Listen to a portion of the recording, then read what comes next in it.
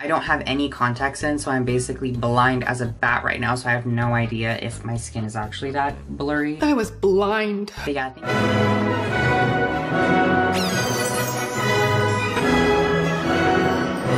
Alright, hi fairies. So today's video is going to be another installment of internet archaeology, a particularly noisy one, because it seems some people outside are breaking quarantine to throw a little musical party or a little jamboree.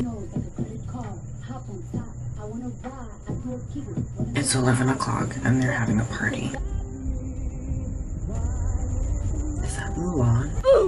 I am gonna leave. So this video is probably going to be titled something like How We Can Fix the Beauty Community, because this video is going to be a little bit of research, a video essay about the anthropology of cultural development and ways we can apply that to the beauty community, all while I do my makeup, because like I say, every single time I do one of these, I have to make it gay somehow. I am a homo. So if that sounds like something you're interested in, then just keep on watching. Really quick, just want to let you guys know that I have a limited edition collection on Crowdmade right now. It's inspired by my favorite tarot card, the High Priestess, which represents knowledge, femininity, intuition. There's phone cases, stickers, and makeup or tarot card bags. I designed everything myself, and the collection will be available from now up until November 1st. So please check it out if you'd like to support the channel. So in order to actually understand what internet drama is, we need to first understand what the taboo is. Now I'm sure many of you have heard that word taboo before and have a general kind of understanding of what it means. However, let's look at the exact definition within anthropology and sociology to get a clear understanding of exactly what a taboo is. According to one of my favorite textbooks, I think I've referenced this book on this channel at least like 5 times, The Anthropology of Religion, Magic, and Witchcraft by Rebecca Stein. Page 97 contains a section about the taboo in which it is defined. In a society, some objects and people may be off limits and are said to be taboo. The term taboo also refers to inappropriate modes of interpersonal behaviors. It would bring dishonor, bad luck, or some other negative result for a person to have contact with something or someone that is taboo. Doesn't that description sound a little bit like it's describing the beauty community's attitude towards drama? She's got a point. Something that would bring dishonor, bad luck, or some other negative result for a person to have contact with that someone or something. This observation is kind of the main reason why it appears that some influencers will almost near religiously avoid anything drama related or anything problematic, because it appears that within the beauty community, drama or anything drama related is taboo. But it is important to note that taboos aren't always logical. You know, they aren't always there to protect you from something that puts you in direct danger. For example, I've heard that cows make great pets. You can teach them tricks, they're really cute and adorable animals, they're gentle. Some people actually do keep cows as pets. However, you can drive to almost nearly any fast food restaurant and order a hamburger, something made out of cows. I'm bringing this up because in religions like Hinduism, there's a taboo behind eating cows. This contrasting behavior and treatment of this one animal is a clear example of a taboo, and how they may not always be logically justifiable to an outsider's perspective. Finding the reasons behind taboos is an extremely complicated branch of hermeneutics, and some taboos are debatably even almost impossible to explain. The exact reason behind a taboo doesn't change the fact that it is still installed within society and culture. And that's period. Given the fact that taboos aren't always logically trying to protect us from something dangerous, let's actually look into what is taboo here, what drama and tea actually is. Spill the tea, girl! The sole purpose of a YouTube video is to provide some form of entertainment. And if a video does provide some entertainment, then it is safe to say that the video does have some appeal. That being said, drama-related content in videos seems to be extremely appealing. Very good tea. An example of this appeal, and a case study I will use to further solidify and prove that point, is the journey of a creator on this platform known as D'Angelo Wallace. Now, D'Angelo has commented on some of my videos before. I think he might be watching this video. If so, hey girl, don't worry, I'm not gonna be shady.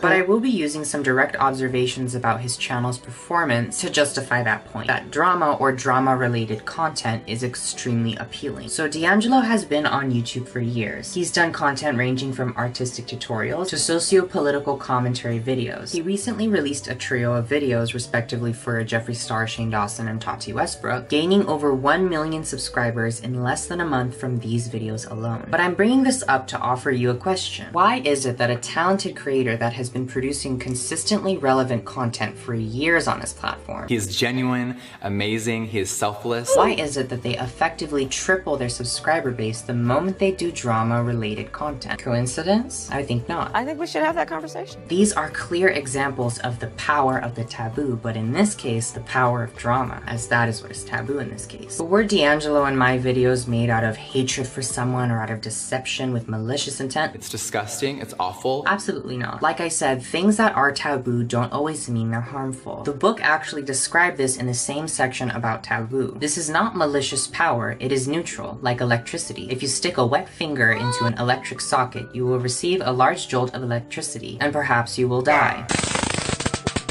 Sparks fly, it's like electricity. The electricity is not evil, but it is powerful. And when properly harnessed, it can be used to light our homes, run machinery, and so forth. So the power of the taboo, in this case the power of drama, its power is not malicious or malignant or evil in any way. It's neutral, but it is powerful. I am so powerful. Wait, I forgot I was doing my makeup. But I'm going to continue to argue that there isn't actually anything wrong with the appeal of drama. Entertainment is entertainment. I'm using the ODENS Eye blush. They sent me so much stuff that I'm going to use in this video.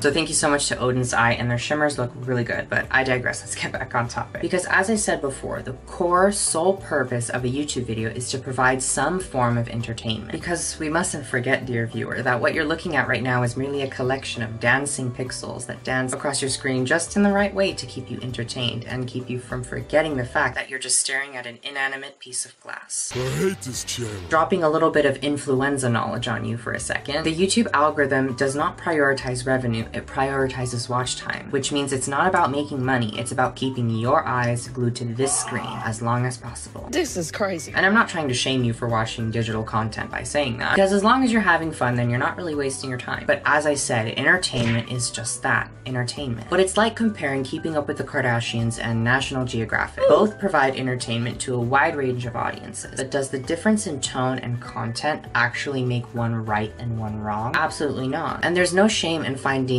Keeping Up with the Kardashians far more entertaining than National Geographic, and vice versa. Sure, it might be annoying and cringy sometimes. Do you know how to do your own laundry?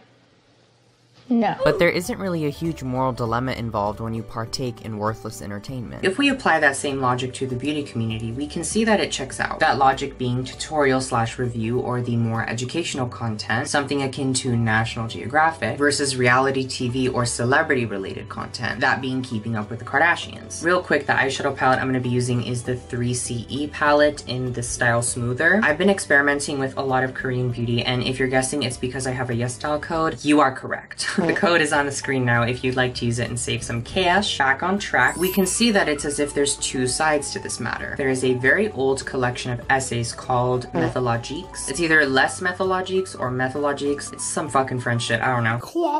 But within these essays, the idea of cultural spectrums is introduced. The idea and concept that when two opposing paradigms exist, they exist at opposite ends of one relative spectrum. And our place on the spectrum is constantly shifting back and forth. A pendulum that's motion is the shifting of culture itself. So let's construct a hypothetical spectrum using the two paradigms mentioned previously. At one end, we have the more educational and informative content, and at the other end, we have the reality TV and celebrity relative content. And based on, you know, just the general way spectrums work, we can see as one side gains some appeal, the other loses some. This shifting can be seen in various remarks from influencers, such remarks implying that the shift is somehow morally wrong or distracting us from our true purpose. There's been a lot of attention in this past year, but I know going forward, we're all wanting to take a step in the right direction, get back to what it's really about, just beauty. What it's really about, just beauty. What it's really about, Are you gonna call me a fucking bitch?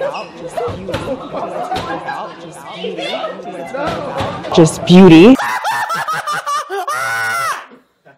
No. We can see here that one side of the hypothetical spectrum is antagonizing the other, which is not unexpected. When in reality, part of the theory in the previously mentioned essays is that both sides of the spectrum are neutral and equal. I'm just like you. I think that's true. You're just like me. Yes, I can see. Neither are superior or inferior to the other. Just as I stated earlier, entertainment is entertainment, regardless of if it's Keeping Up with the Kardashians or National Geographic. So the 3CE palette is all mattes, but I definitely want to do some shimmer on my eyelids. I'm going to recreate a look I posted on my Instagram, and to do that, I'm going to be using the Soleimane palette by ODENS Eye. I'm glad you brung it up because I've been dying to talk about it. I'm gonna be taking this shade down here. Ooh, girl, look at her. But the next thing I want to speak to you about is the ways in which the power of the taboo, or in this case, the power of drama, can be weaponized and used not as a tool to entertain and elevate, but as a tool to demerit and destroy. From the Alva 2 Mini Force palette, I'm gonna take this green shimmer right there in the center, and our primary example to show how the power of drama can be weaponized.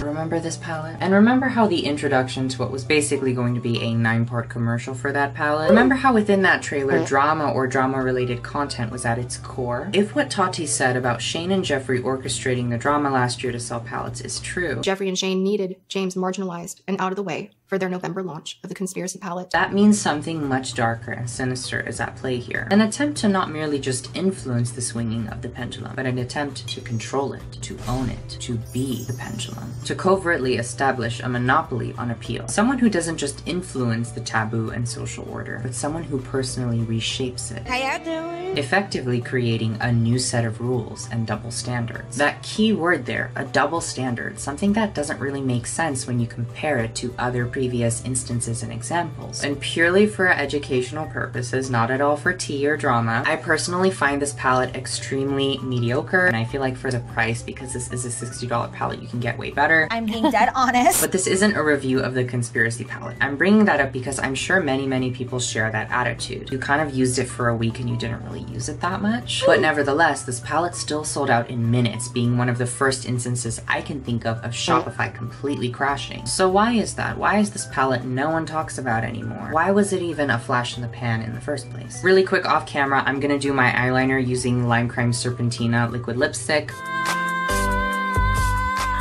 Do it. But how did this palette garner up so much hype? It likely wasn't because it was revolutionary, but it was likely due to the previously mentioned reasons, a weaponization of the power of the taboo. If a creator can tap into this power and use it to inform and educate people, then what's from stopping a person with less righteous intentions from using that neutral but powerful force to sell millions of palettes? Absolutely nothing. Zero. The book briefly touches on this, the weaponization of taboo to rearrange social order, during the section on mana, the Polynesian concept of taboo. This relates to the idea of things that possess supernatural powers seen as dangerous and often best avoided. Mana is an impersonal supernatural force. I'm pretty sure many of you have heard that word mana before, like within video games and such, as just a general term for magical power. Mana is an impersonal supernatural force that is found concentrated in special places in the landscape, in particular objects, and in certain people. The chief has the most mana, followed by his relatives, and so down through the hierarchy. However, because of the chief's great amount of mana, many taboos are in place. Not only is it taboo to touch the chief himself, but because the chief's mana also runs into everything he uses, it is also dangerous to use his furniture or even use his fire to cook with. This is a clear and blatant example of a way that taboo can be used to establish power and fear. Just like what Tati said Jeffree had attempted to do multiple times, use its taboo nature against people to establish fear and power. Was how he would frequently comment about how much dirt he held on other brand owners and members of our YouTube community. I believe that he actually held blackmail material on many people and was capable of destroying the entire community. I hope you can see now that drama and the whole problematic culture isn't actually the problem here, as it's a neutral force. The problem here is when individuals use this neutral force to power weapons, just like the very electricity that keeps your lights on could be used to kill you. Electric chair.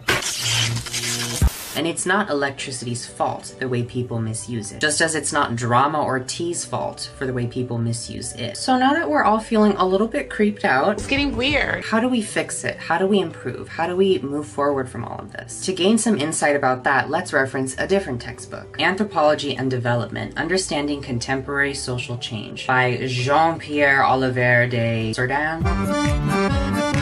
This textbook focuses on the anthropology behind cultural change and cultural development, but the beginning of section 5 describes an interesting observation. Those who intervene in development, that is to say development agents in general, are confronted with a shocking reality. The behaviors of the people with whom they enter into contact do not coincide with their expectations. The perception of the discrepancy between expected or desired attitudes and real attitudes of target populations is an experience, often traumatizing and usually painful painful, to which I think all development practitioners have been subjected to various degrees. The problem resides less in the discrepancy itself, which is unavoidable as we shall see, than in the ways in which interveners react to it, how they adapt or fail to adapt, how they integrate or fail to integrate, how they explain or fail to explain. This is basically alluding to a feeling of disappointment. Your disappointment.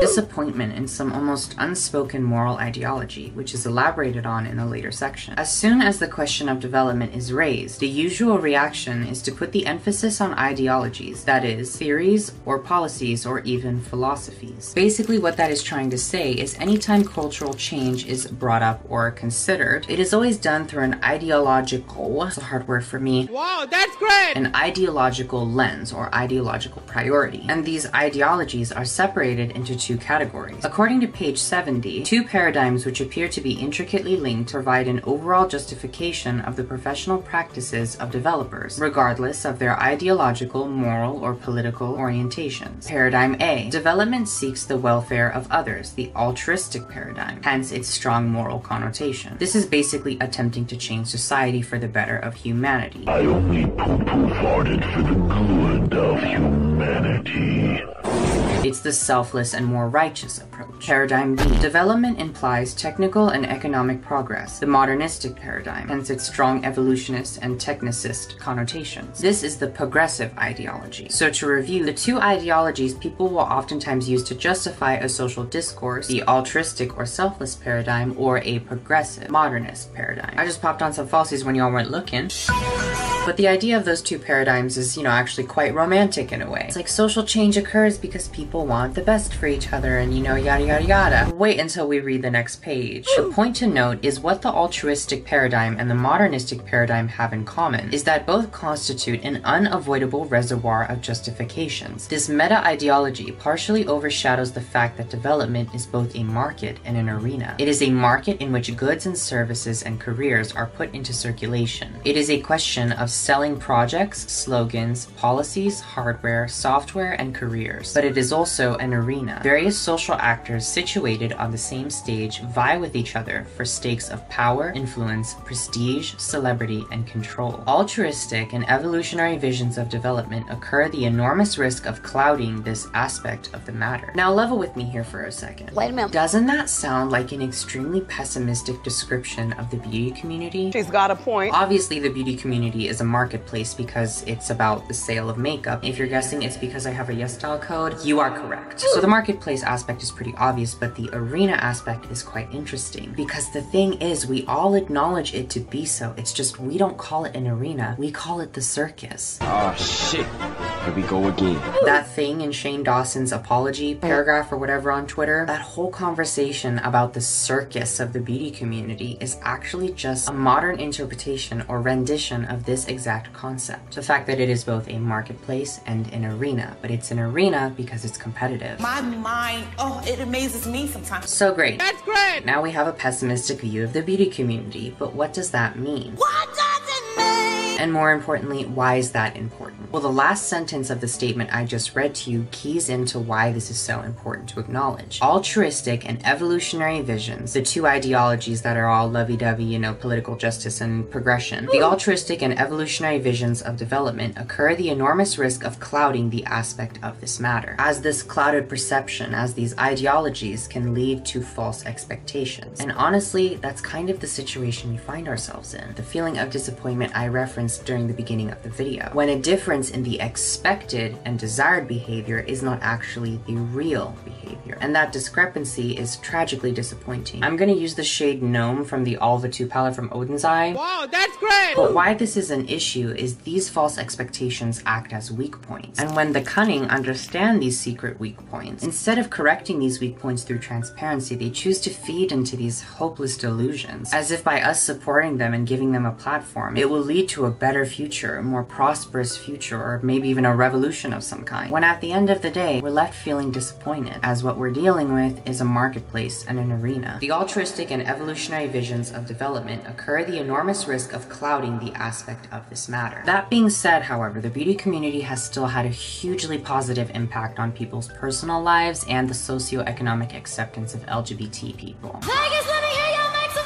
But I'd like to argue that this isn't due to the marketplace or arena of the beauty world. All the beauty community did was bring together people who thought they were alone, and it helped them realize they weren't alone. This didn't happen solely because of the sale of makeup or a new makeup technique that everyone was doing. And regardless of the drama or what makeup trend happens next, the community will always be there. Whoa! This is a strong message! And the unspoken irony of this entire situation is that a lot of influencers that will complain about the shift in the spectrum, the ones that say it's distracting or going down the wrong path, the community, the very thing they claim will disappear if we keep going down this route, is the very thing that will outlive their entire careers. Regardless of what drama happens next and who gets cancelled next, do these people take such an issue with drama because it poses a threat to their source of income as opposed to the thing they claim they care so much about, which is the community? She's got a point. So a way that we can fix the beauty community is not by deleting all drama channels or by holding influencers to an unrealistic standard of perfection, but it's actually by finding a healthy balance and developing more realistic expectations. We need to first accept the taboo before we can hope to understand it and deal with it in a healthy way. Within my notes, I have the example of stem cell research. Stem cell research is something that is taboo to some. Pause that! Abort that! If we accept stem cell research, if we accept this thing that is taboo, we can set regulations and monitor it so it progresses in a healthy way. Everyone would benefit from that, even if it is slightly uncomfortable during the beginning phases. However, if stem cell research is completely banned, do you honestly think people are going to listen to that? No, ma'am. Or do you think stem cell research is likely to fall into the hands of people who aren't really willing to follow the law? Those are just a few examples of how accepting the taboo, accepting these controversial things, can actually lead to a better result. By accepting and acknowledging the validity of both ends of the spectrum we created in today's video, we can find balance, and the unspoken rules don't have to be unspoken anymore. We can have an open and honest conversation about what we find appealing and entertaining and what we don't find appealing and entertaining. But in order for us to do that, we need to acknowledge that not all drama is morally wrong. We as a community need to take certain things less seriously while taking other things way more seriously. And I know I sound all, let's just forgive each other. I definitely acknowledge that some people make mistakes, but the thing is like I said, some stuff just crosses the line. Like, do we really have to personally ask you not to be a Nazi? Very good tea. You know, see, but that's the conversation we need to have. That drama can be kind of fun and entertaining if done lightheartedly and if done in the right way. Expecting someone to avoid having an opinion while also expecting them to remain genuine and authentic, that's kind of an unhealthy expectation and very stressful and almost impossible for a lot of people. Having personal opinions and wanting to share them with your audience in a respectful way, not wanting to hurt anyone, having good intentions doing so, that doesn't make an influencer problematic. It makes them a genuine person that wants to be vulnerable with their audience, which is kind of what people want. These little adjustments will have huge impacts on the overall social climate of the community, debatably fixing it. And like the first page of the Anthropology of Development I read to you states, the problem resides less in the discrepancy itself, which is unavoidable, than in the way in which interveners react to it, how they adapt or fail to adapt, how they integrate or fail to integrate, and how they explain or fail to explain. Okay, that was a long one, but yeah, that's about it for this video. I hope you guys enjoyed, and I hope my makeup or hair doesn't look too busted. I don't have any contacts in, so I'm basically blind as a bat right now, so I have no idea if my skin is actually that blurry. I was blind. But yeah, thank you so much for listening. I hope you learned something new. If you enjoyed the video, don't forget to subscribe, and don't forget to check out my merch, link in the description. Thank you so much for watching, and I'll see you in the next one. Bye. I'm done.